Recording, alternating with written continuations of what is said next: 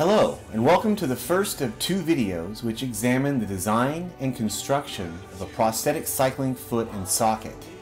It is being produced in conjunction with the Hanger Clinic. What you see here is a modified version of the Freedom Innovations Senator model prosthetic foot. Because we purchased this foot specifically for this application, there's no need for a foot shell. You'll note that we have attached a standard SPD style pedal cleat to the bottom of the carbon fiber foot. The location of the cleat coincides with the modified pedal stroke of an amputee. The work we've done here has no doubt voided the warranty.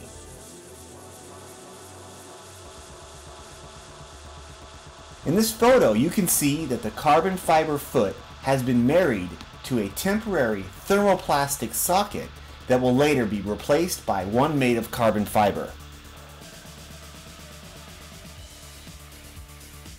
An exceptional amount of testing and adjustment of the device is required throughout the various stages of construction. In this segment of video, the prosthetist is adjusting the placement and orientation of the foot in relation to this thermoplastic test socket. The prosthetist is looking to the patient to indicate any discomfort, such as friction, that could cause injury during its use.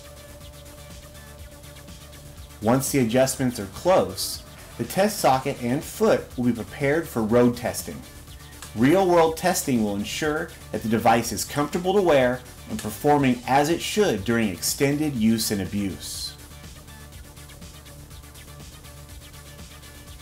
In our next video, we will demonstrate the device further and show you some of the process that goes into producing the final carbon fiber socket.